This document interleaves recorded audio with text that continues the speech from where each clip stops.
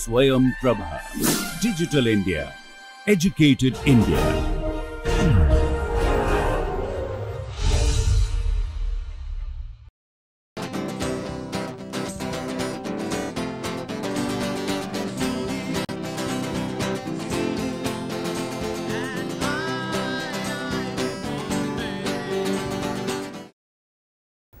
Hello everyone, welcome back. Today we will discuss beta elimination. We started discussing in the last class about the beta elimination. Beta elimination, as you have learned by now, it is a microscopic reverse of the beta migratory insertion, and we have also seen that the intermediate that involves, or this is a 4-centered reaction mechanism that involves this reaction. Now beta elimination, let us try to look back one more time. This is again the microscopic reverse of the beta migratory insertion. Beta elimination involved the metal alkyl species, for example the hydride being the major one or the primary one, and the alkyl over here is less likely, although it is possible. Alkyl is usually less likely, and we have very good examples of the hydride complexes. If this is n electron, this is going to be n plus 2 electron complex. Beta alkyl elimination, let me write that down because that is it's very usual question by the student. It is also known but less common. Okay, let us put it that way, that is easier to remember. Now one thing we can try to discuss, then what would be the preferred geometry, in what scenario this beta hydride elimination will be favored. Of course, I tried to tell you that the beta hydride elimination is so common that it can be nuisance, it can create trouble for a desired another reaction, right. You have a beta alkyl you have an alkyl intermediate. If beta hydride elimination becomes facile, too facile, other reaction which you may be expecting with the alkyl may not be occurring that easily. So beta hydride elimination product gives you a lot of trouble. In fact, a number of cross coupling reactions suffers due to the fact that this alkyl intermediate will undergo the beta hydride elimination. So desired cross coupling reaction becomes extremely problematic.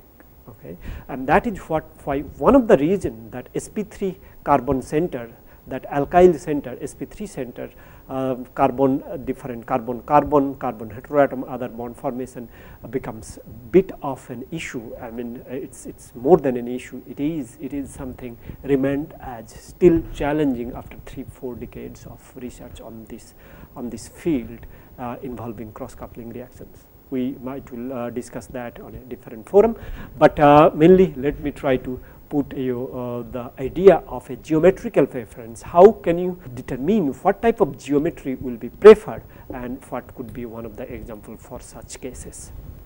Geometrical preferences, right.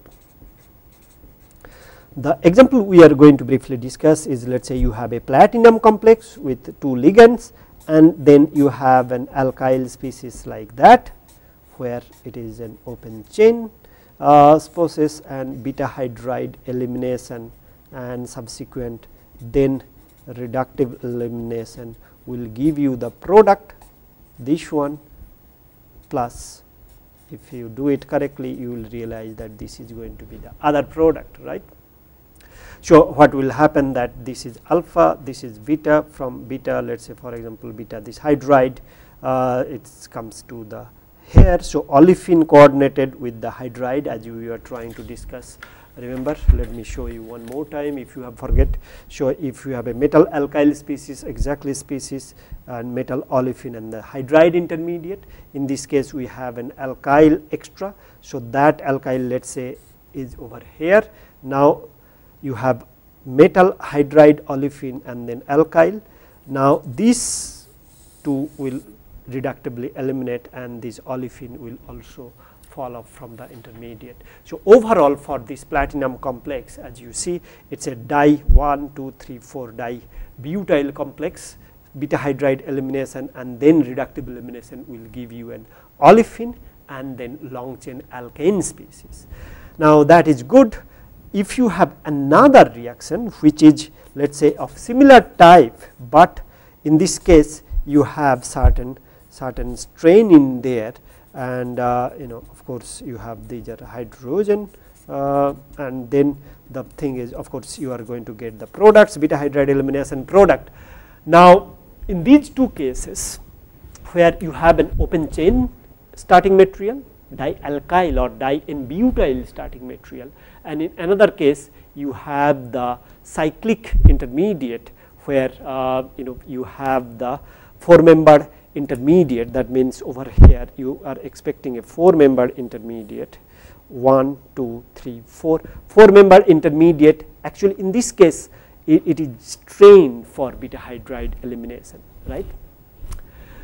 So, overall what you will see that this 4-membered intermediate one is strained, and therefore, it is very slow to undergo beta hydride elimination, because you are not going to get that reaction. The first one where the dialkyl group is there, and it is going to be very facile and there is no strain involved. So, it is going to be very easy to deal with. The other one, the second one, since there is a strain involved, that 4-centered intermediate formation becomes very difficult.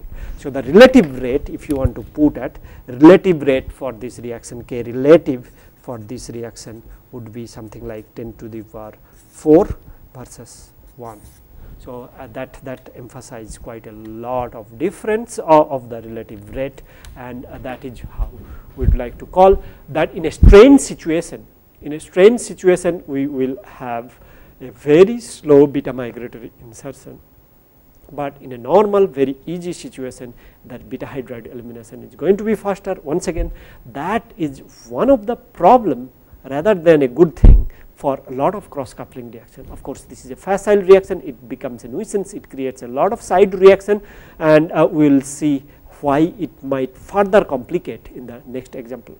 The next example, we will try to see a very beautiful elegant example which is discussing about the beta hydride beta migratory insertion and beta migratory insertion and elimination occurring in together in one of the example, and how beautifully it can give you the value of this beta migratory insertion and elimination. So, application of beta migratory insertion and beta elimination reaction. So, we will deal with the Schwarz reagent in this case. That will be the application of beta migratory insertion and beta elimination of course, and this should be all about olefin isomerization. Okay. So, what happen is you start with a organometallic intermediate, okay, and in this particular case you will be able to see with Schwarz reagent, particularly zirconium reagent, you will see it is a metal hydride reagent, and then no matter what olefin you take, whether it is terminal olefin, internal olefin, double bond is at the 2-3 position or 4-5 position, eventually you end up getting exactly the same product. That is quite a lot, and I mean it is very interesting. It does not depend on the type of olefin you are taking. The metal alkyl species that you are going to get is exactly same in this case. Type of olefin, I mean that the isomers of olefin. You have a terminal olefin, okay, let us say CnHn, HX.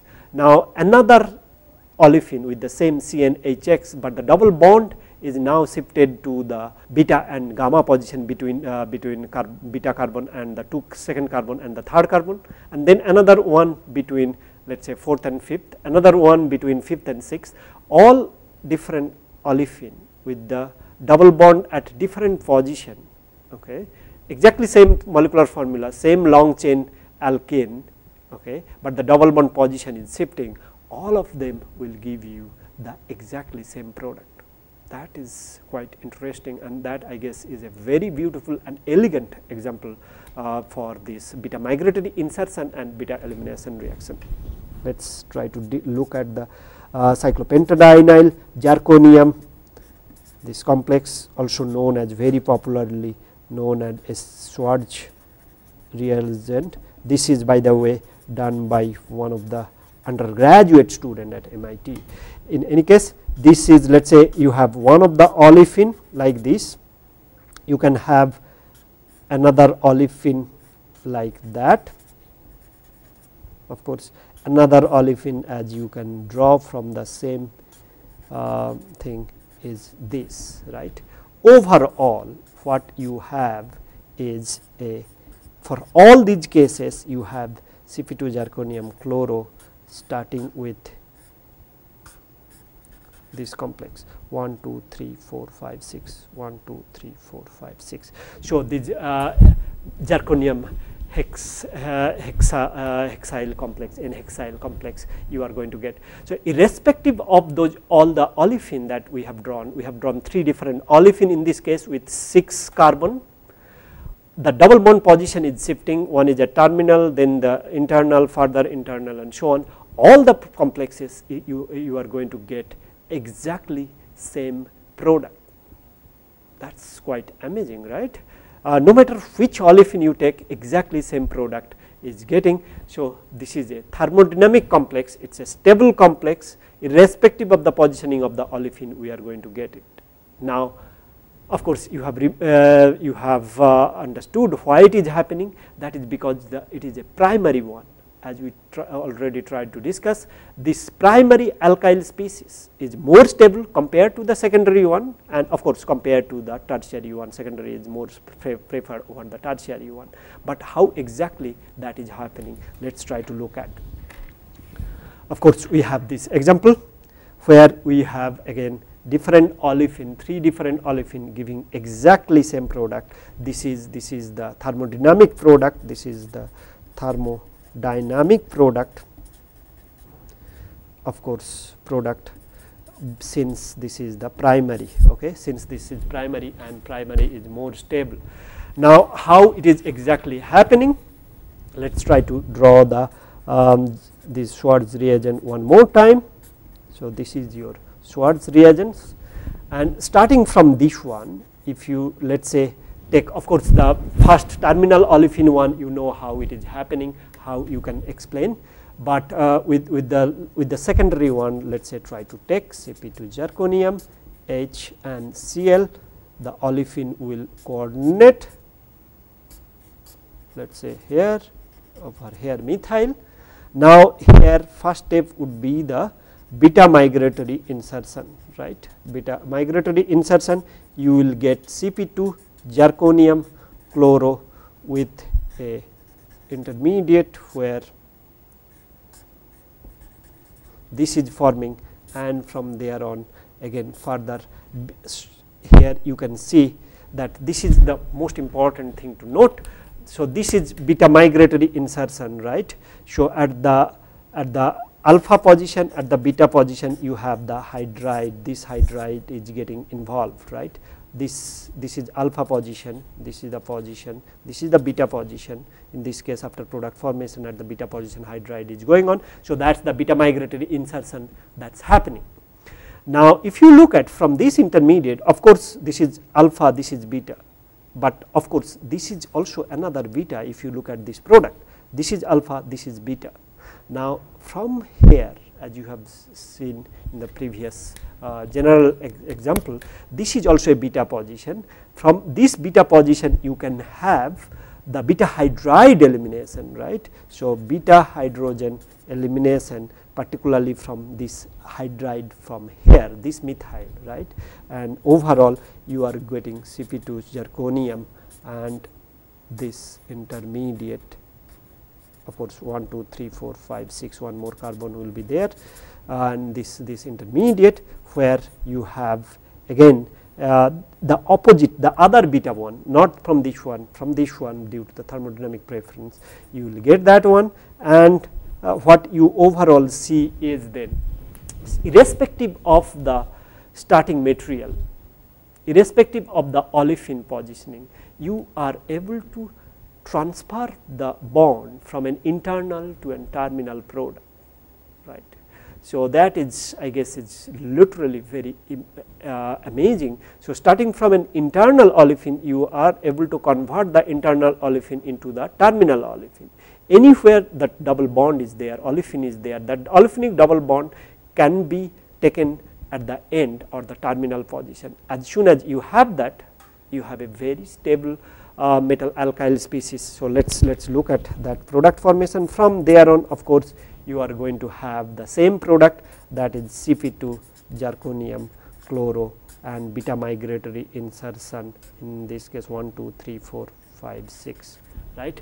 Beta migratory insertion you are going to get from there on. So, beta migratory insertion will occur to give you the same product. Remember, from the internal olefin you get a terminal olefin, and then you get the this primary alkyl. So, of course, the primary olefin itself will give the same product, thus internal olefin also giving the same product.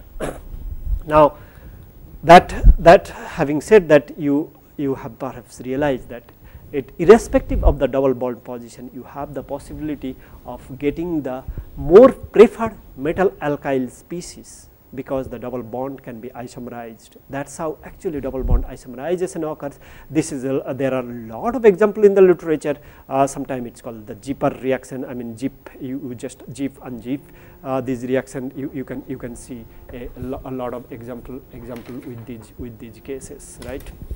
Now, we will particularly then try to tell you that it is possible to generalize this reactivity pattern, and the pattern is very simple, as we have discussed earlier. Pattern is primary is more stable than secondary and then tertiary. Of course, let us try to write down in terms of more of the olefin. We have the generalization,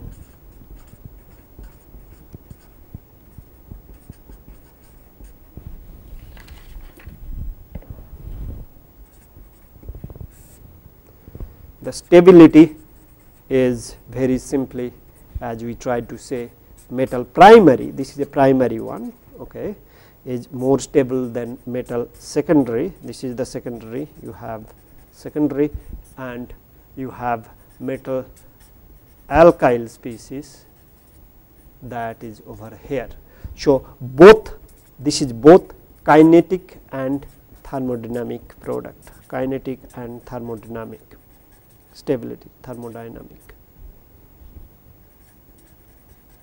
mixed stability, both kinetic and thermodynamic stability. Rates of insertion, if you see rates of insertion, of course, I think it is no brainer. You would understand that, of course, the non substituted one is more stable, the faster one, and then the mono substituted one, and then di substituted one, then of course tri substituted one, and finally tetra substituted one. Due to the steric region, further steric region, as you would understand, it is going to be very less stable. So, the unsubstituted one like ethylene will be the most reactive, then the mono substituted one, then di substituted one, then tri substituted one, and then finally the tetra substituted one, right. Now, that would be the all for this beta migratory insertion and beta migratory elimination, or beta elimination in general, beta elimination. Now, we would like to then, of course, the other type of reaction that exists over there, where you do not have a migratory group associated with the metal, but you end up getting almost the same product, or exactly actually the same result in terms of, let us say, olefin product formation. Now, it could also happen, that is what I am trying to say, that it could also happen that migrating this beta migratory insertion, or let us say beta migratory elimination, specifically elimination reaction, this elimination step where the metal hydride is forming or metal alkyl could possibly form, this alkyl group may or may not bind with the metal center, and therefore, what you have left up with is the net result, and that is net result is the one where you have the olefin coordinated with the metal center, but that hydride is missing. In the alpha elimination or beta elimination, both the cases you have seen that, let us say alpha hydride elimination or beta hydride elimination, you have seen the hydride is attached or associated with the metal center upon elimination, but it could also possible that hydride could directly come out. Of course, these examples are not that very common, but it is feasible, it exists there where the hydride intermediate does not form due to a reason that there is no possibility of forming. Those are the reaction we call is abstraction, it abstracts directly. So, now I think in this category we would like to discuss alpha abstraction.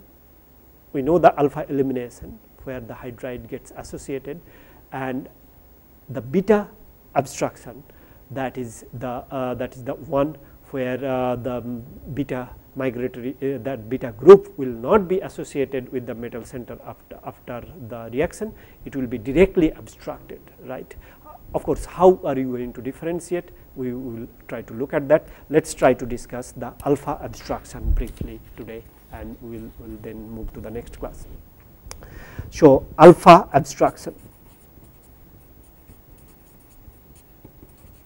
and beta abstraction, that is what the topic we would like to discuss.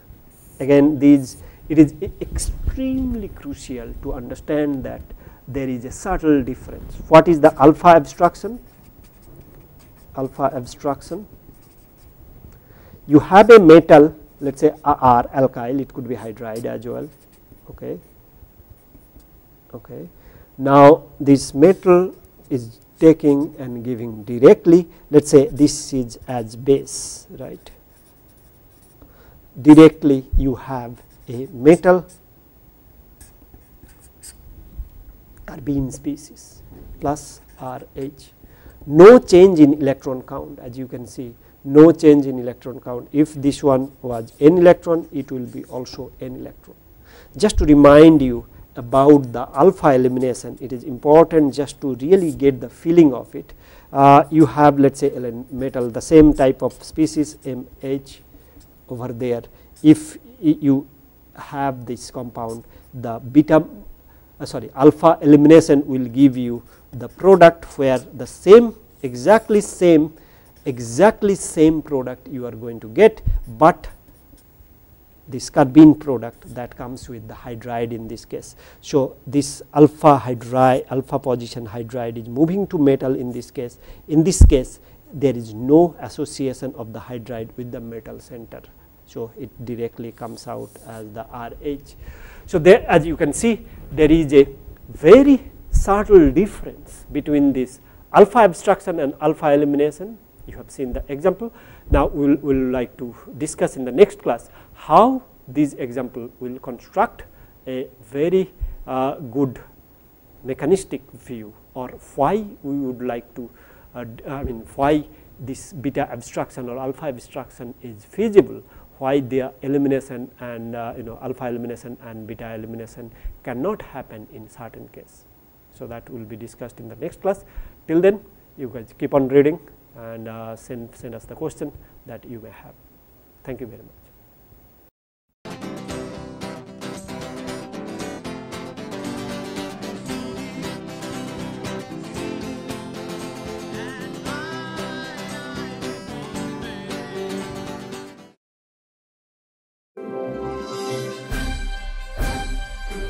SwayamPrabha, Digital India, Educated India.